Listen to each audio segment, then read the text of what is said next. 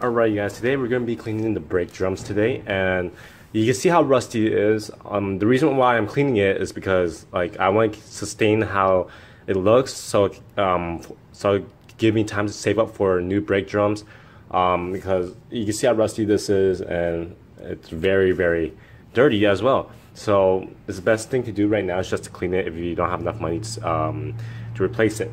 So what you'll need is some dish soap and water, some scrubs, metal scrub, and a plastic scrub. This is what you need. And some sandpaper. You need a wet one and a dry one. So I got an 80 grit. So once the process is that you first, rinse it down, and then you use like a metal scrub, and then or a plastic scrub. Either is fine, or I recommend both. To scrub it down completely, and once it's done, once the surface is very smooth, you start sanding it down with the wet sandpaper, and then to the dry sandpaper. So let's get started. First and foremost, I did clean the other side to test how it looks.